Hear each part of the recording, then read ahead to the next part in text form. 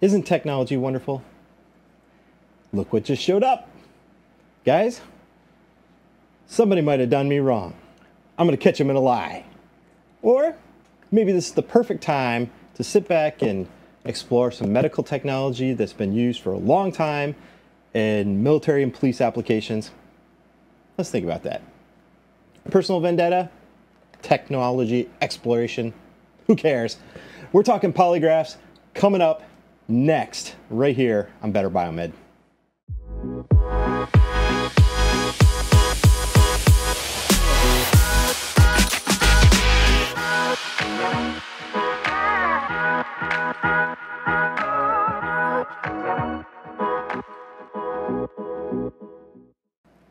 Hey everyone, welcome back to Better Biomed. Today I have a fantastic device that just came in. Now this is a polygraph, which is, multiple graphs, polygraph. Well, it takes several different parameters, which anatomically you normally can't control under duress, and it maps those out. And through a series of questioning, you can actually detect what is most likely the truth and most likely not the truth, based on those physiology, anatomical results. So this guy right here, this is the brains, this little guy right here. Now, mind you, there are 3 versions of this. This one here says this is the military edition. There's a police edition, and then there's a standard regular commercial edition. So I don't know what the differences are, and there probably isn't any other than the price, to be honest. But maybe I'll open this guy up and figure out what's inside it. Now I think it's just some op amps that are in here, and maybe some comparator circuits. Hard to really say. Obviously the USB controller is also in here, but it's actually a pretty simple device. It's just got this little guy right here. This gives you a green light. Yep. And there are a series of sensors. Now this one here looks like a standard SpO2 sensor. However, if you notice, there's no light. Now, if you guys remember back on your SpO2 video that you'll find in my Biomed Basics video, there are 2 wavelengths of light in that type of SpO2 sensor. However, this one here, I believe, only has infrared, which is why you can't see it. So it is working. So unlike the sensors that you'd see on a patient monitor, if you see no light, it's probably not working. This one here is, and it will graph out here on the computer. We'll get to that in a minute. So we have this sensor. We have galvanic sensors. Okay, so these ones here take a little button, kind of like ECG probes, and it's got an elastic band, and you put them on 2 different fingers. And between any 2 points in the body, you can take resistance measurements. Now, mind you, it's going to be extremely high resistance, but there's going to be resistance measurements. And that is exactly what's probably going on here, which is that comparator circuit I talked about earlier. However, as the body goes under duress, through either stress, through heat, or through lying, your body will perspirate. And one of the first places where it perspirates is going to be your hands. You don't even realize it's happening, but it does. Your palms will start sweating before most other things. So we can take 2 sensors, place them on 2 fingers, and it will form a baseline. And as you proceed with your questioning, that resistance value will change if you're not being truthful, supposedly. Now, I suppose any one of these 3 parameters you can control if you're a sociopath. But most human beings cannot control all 3 parameters. And all 3 of them are kind of what tell the story of what's going on. Now, this one is a fascinating sensor. It's a little bit different construction than what you see on the ones that the police use. This is like a load cell. You can see that spring loaded. And what this does is it measures your respiration rate. So it forms a baseline over your normal breathing patterns based on your anatomy, physiology, and based on your nervousness. And as you breathe, this guy here will constrict and expand. And that is formed down here using a load cell down here on the poly chart. So let's go ahead and let's hook it up. Let's see what it looks like. Let's see if I can do this. As I hit myself in the face. Now, the thing about this type of spring cell is that it has to be kind of tight. It has to be under a constant compression, which is not easy to do on yourself. Yep, see, it's not tight enough. So I've got to go a little bit tighter. Like that. Okay. So you can see a little bit of it coming out. And let's see.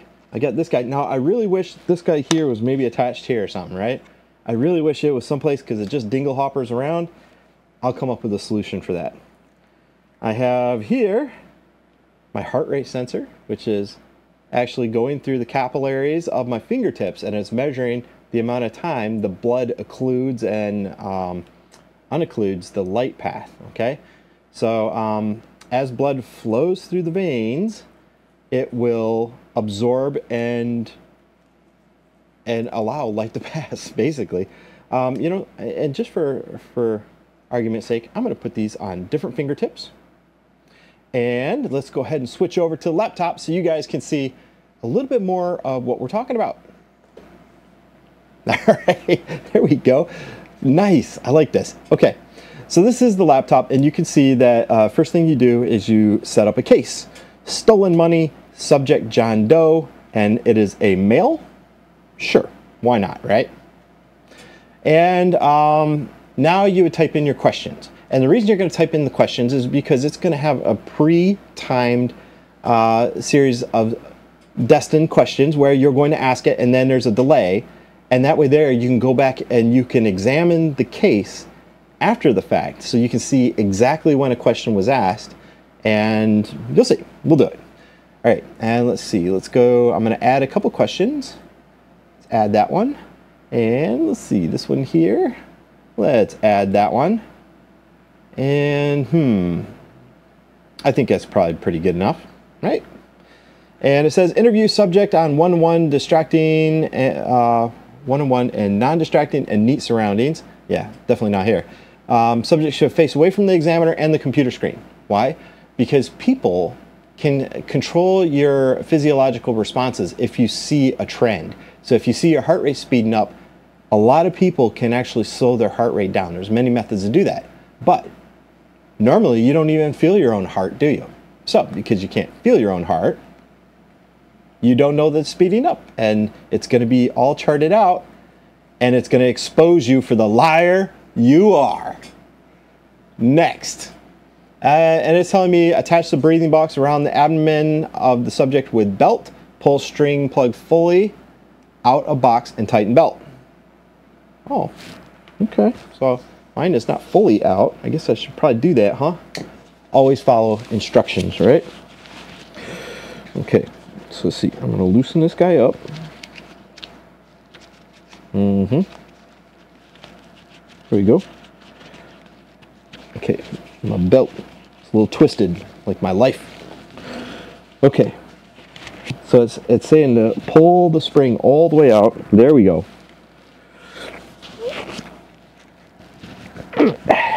Much harder to do on yourself than you guys probably realize. So basically what they're talking about is they want this spring right here to come out quite a ways, because as you breathe it's going to contract, and that contraction is what it's measuring. All right, so it does give you a bad body language button, and that is going to either mark some anomalies or it's going to maybe give you further criteria. Don't know. I don't have those anomalies. So it says plug the USB cable in. We are. If lightning struck me right now, I'm pretty sure I would be dead and gone, because I'm all hooked up with these cables. Okay, so it's saying remain perfectly still, like I'm going to do that. Okay, I'm trying to remain perfectly still. You see those three lines that are going across the screen? Those are the three parameters that is going to be constantly monitoring. Now, your pulse rate is going to be the red, all right? That is the one that I said you can't feel yourself, you can't control it. You can feel yourself perspirating. You can feel when you're breathing faster and slower. You can actually, that's the easiest one to control. However, the one that's the hardest to control is going to be your heart rate. And that kind of says a lot, especially about nervousness. Now, however, sometimes when people get hooked up to devices like this, you automatically start getting nervous. So that's why there's 3 parameters, and they all kind of tell the story, right? So it says, please remain perfectly still. All right, next. This polygraph examine will detect lies, and it will. It is important to answer each question truthfully. I'm going to try. Answer each question truthfully with a yes or no answer. Have you ever told a lie? No.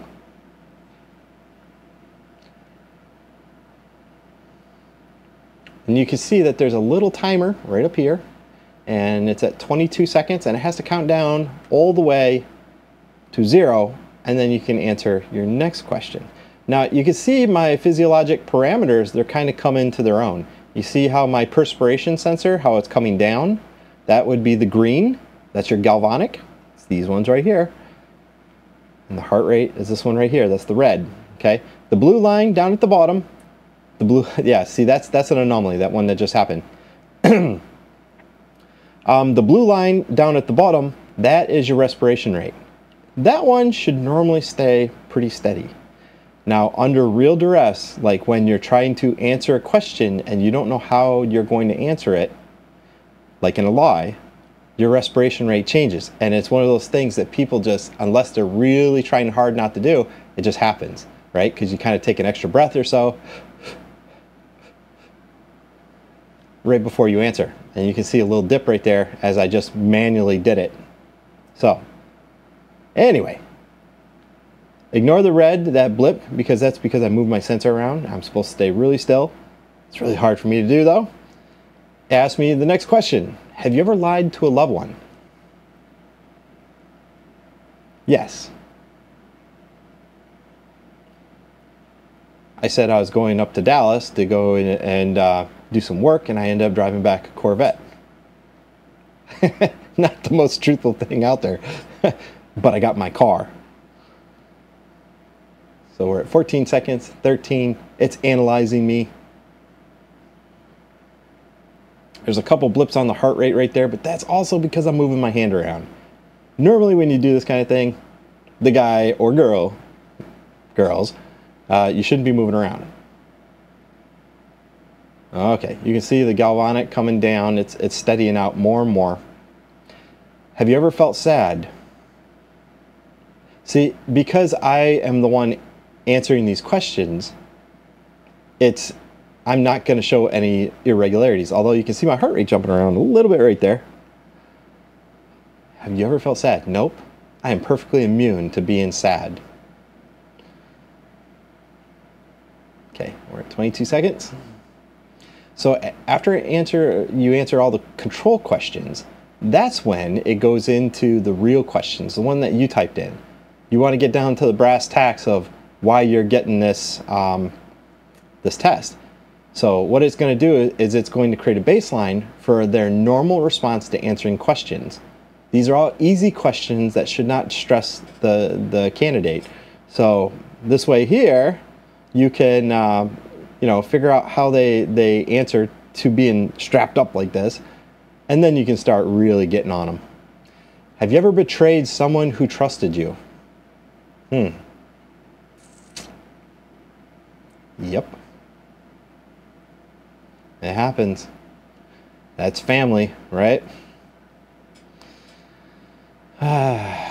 Sometimes family, they don't even know the best thing for themselves. All right, we're at 14 seconds, clicking down. So you can see the chart behind my head there is doing its thing. 2, 1. Boy, that's dark. Says, have you ever fantasized about murder? Sure. Why not?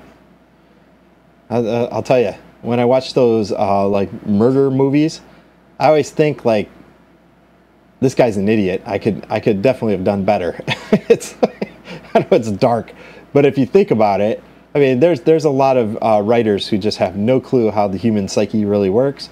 And I mean, I could definitely do it probably better than a lot of the writers in those TV shows and movies. All right, okay. So it's going to calculate the baselines right now. Boop. Now you ask them the serious questions. Did you lie to me today? Yes or no? No. Now these are the questions I added. That one and the next one. So you'll see. And by the way, this is not the most comfortable thing in the world. You got things strapped onto yourself, and it's going to show a blip because I'm moving around. And this the strain gauge that's on my chest, it does not feel that good. It's like compressing your chest, but I mean, that's how it's going to take your breathing measurements. Now, if you look at that blue line, you'll see the dips. Those dips are actually when I take a breath. And you can tell that I can talk for about 10 to 15 seconds after I take a breath, and then I take a breath. You see that line drop down, and then we go again. And then, let's see, right here's the next one. It says, have you told me the complete truth since we've been talking? Yes or no? Now, here is where you can kind of catch some people. Sure. I've been 100% truthful. To you. Should hook my kids up to this. Who ate all the Halloween candy? Who ate it? Somebody ate it. Who ate the Halloween candy? I see the bag, it's empty. Who did it? Used to be you could catch them because they'd leave like a trail of empty wrappers and stuff. They're getting smart. It's getting harder. Maybe I'll hook them up and see what they can do on this guy. The machine has detected some irregularities. I'm sure it has. Would you like to explain any of your answers? No, I'm pretty sure I've been explaining them as we go. The exam is now complete. Use the slider to review the exam. Okay, and that is technically the end of the exam. So what we can do from here, man, I really wish this guy had a buckle. I'm a buckle type of guy. I got to rotate it around, release the strap. Oh yeah, cumbersome. Okay, and I'm going to unplug the USB. And what we can do from here is we can use the slider down here, this little blue arrow, and you can see at the top, right up here, it's going to show you the question, and you can see the response right immediately below that. So if it was a lie, you would be seeing anomalies like the spike right here, or you would see a ramp, an incline, which is when your heart rate starts speeding up. Again, heart rate is one of the things, if you don't see it changing, you don't know what's happening. It's really hard to control. Perspiration. Now that is a direct physical response. Now there are some ways that you could dry your hands or whatnot, but with those things on, it's really hard to do that. So again, that's one of the first indicators that you are stressing out, is that your hands become clammy, you know, a little damp. That lowers the resistance, and that is going to change over here on the green line. So you can see my respiration rate, it's very regular, and it computed that. You can see the dips, and every dip, that's when I breathe, and I breathe. So if you were going to see things that would be irregularities, it'd be like that spike right there. That spike is kind of a dead giveaway. So have you ever felt sad? Well, I guess I'm a liar. It definitely shows right there that that is not a regular parameter. So normally you would see these lines be linear because your body is very stable. When your body becomes unstable, like you can kind of see right here. Now this is almost an unstable condition right here. So you can see on the left hand side there's some negative dips, and then you see some scissor action, but it doesn't go up. Now one of the reasons it won't go up is because I have been around heart rate monitors for years. I know many techniques for staying calm, even though I don't do it so well all the time. It's just one of those things. I've been around it, and since I can see a trend, I can actually take some extra breaths or so, like you can see in the blue line, to kind of slow my heart rate down. So anyway, that, in a nutshell, is a polygraph. So, what did we learn, guys and girls? You can use one of these if you think somebody betrayed you. You can give them a line of questioning, see what happens. Not saying that the results are going to be completely conclusive, but you never know, right? You never know. I'm going to go ahead and take these screws out. I'm just way too curious. What is going on inside this? This one here supposedly uses military-grade electronics. I guarantee you that is marketing flub. It means absolutely nothing. Oh yeah, yeah. Exactly what I thought it was. There's just a couple little amplifiers in there, and you have a USB controller. Nothing too big, huh? Military-grade electronics. Oh man, probably one of the best things you could do though is to probably seal this guy with something like hot glue, and that would probably stabilize it if it was going to be like transported around a lot. Now, some of the things I do like about this guy, obviously you've seen that it was mapping things correctly. There were very few artifacts. Means that it probably works, right? As far as I can tell, I've hooked myself up several times. One time after I was carrying my youngest child around, and you could actually watch the trends in the heart rate and the perspiration. It does work. So, one of the most important factors to a polygraph is going to be the questioner, the person that's doing the interrogation. You have to speak with a normal, calm voice, so it helps to be a disinterested party. If the person that you're questioning is the person that offended you or did you wrong, you're probably not going to be the best person to ask the questions, because it's really hard for humans to control themselves, especially when you can start to see leading trends here on the graph. Now, one of the things you're supposed to do when you see leading trends on the graph is you're supposed to let them know that, by the way, I detect that you're lying here. Would you like to clarify? And you can give them that chance to come open. Now, there's a very good chance that they're going to stick with their story. Most human beings do. In which case, you take the evidence that you have and you take their body language and you try to come up with a gut solution. Polygraphs are usually inadmissible for a reason, because humans just naturally respond to being wired up like an animal, and it just doesn't go well. And it's one of those things that you can also fake. You can cheat these tests, 100%. And with us being biomeds, the chance of us being able to cheat these tests are probably a little bit more than the average human being. The average human being doesn't understand how the galvanometer works, testing the resistance. They don't normally know that it's testing for sweaty palms. It doesn't know that you can regulate your breathing. That's the easiest thing for you to regulate. You can regulate your breathing, and that helps control the situation. Now, the heart rate, now people that have taken a lot of meditation classes and stuff, you can actually control your heart rate. I can control my heart rate. I've been around heart rate monitors for years, and I can control my heart rate down to around about 65 to 70 BPM. Now, when I get really excitable, it gets really bad, like when I think somebody did me wrong. My heart rate goes to the roof. I can't really control it. That's why I would probably not be the best person to ask the questions on this polygraph. However, it is what it is. It's an amazing piece of technology. It's very simple, but due to a laptop being the brains of the system, the software does all the work. You type in your questions, and it keeps a very good record of what happened while you were asking a particular question. Very cool. So anyway, guys, that is polygraphs. It's technically a medical technology that has been used in police and military applications for 50 to 60 years, if not longer. It's been around for a minute, but now you can buy them on Amazon. Pretty cool stuff, huh? I'll leave a link in the video description down below. You can check them out. Maybe somebody did you wrong.